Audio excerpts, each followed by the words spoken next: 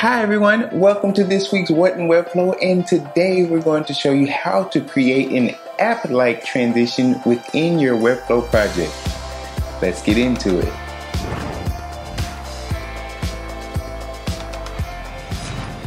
Alrighty, so we are taking a look at our project, and this design actually came from the awesome product designer Gabe Becker. A description or a link to his work will be in the description below, but let's take a look to see what we're actually creating. So what we're going to create is a smooth app-like transition right within the browser. So if I scroll down here to the Learn More button and click, seamless fade in, fade out, but what you'll notice is that it is a page load. So the URL changes for each load, and then I can go back and it fades out to the home page. Pretty cool. So now let's take a look at our Webflow project to see how this was created.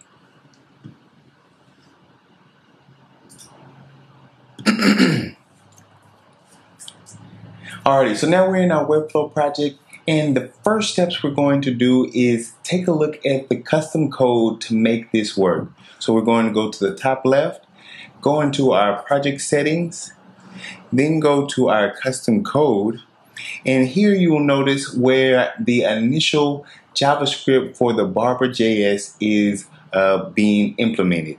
And this is actually a Webflow upload. So let's jump back into the designer to see how this works. So this file is actually a .txt file instead of a .js file, and this type of file can easily be uploaded as a asset right within our project. So this is that file right here, and I originally got it from cdn.js, or you can go to barbajs.org.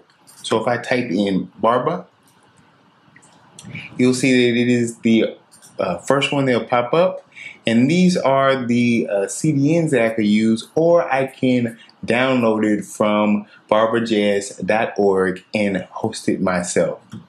Pretty cool.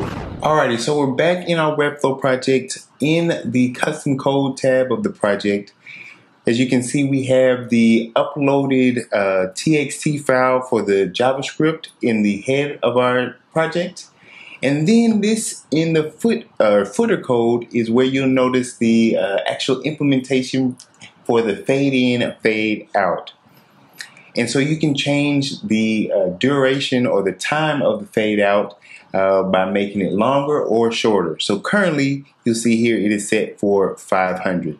And if you go to barbajs.org, there'll be a plethora of different examples and other type of functions that you can utilize to customize your own project.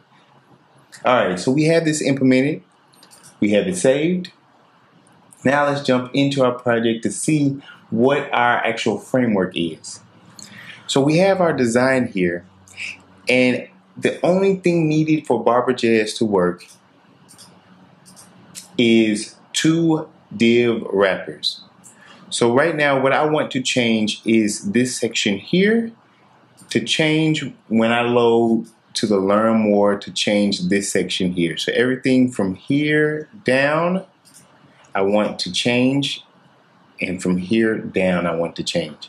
Everything else I want to remain the same, and that's what Barba JS can do for us.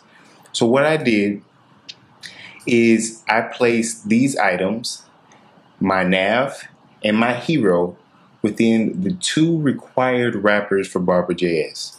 The first one, the Barba wrapper, is required to have the Barba-wrapper ID, and the second one, Barba container, is required to have Barba-container as the CSS class. And you'll note this in the barbajs.org site. And that is all that you need to do. So any website, any project that you do, if you want a certain specific amount of content to fade in and fade out between pages, place it in between these 2 wrappers. And that's it. After that is completed, simply publish, and it fades in and fades out, changing from one page to the next, looking like a seamless transition. Pretty cool. Now let's have a proper goodbye. Pretty cool. So today we learned how to create a seamless page transition, so much so that it doesn't even look like a page is loading. Hopefully this tutorial was helpful, and if you have any questions, feel free to leave them in the comment section below. In the description you'll find a link to the Barba JS library as well as to the clonable project. See y'all next week.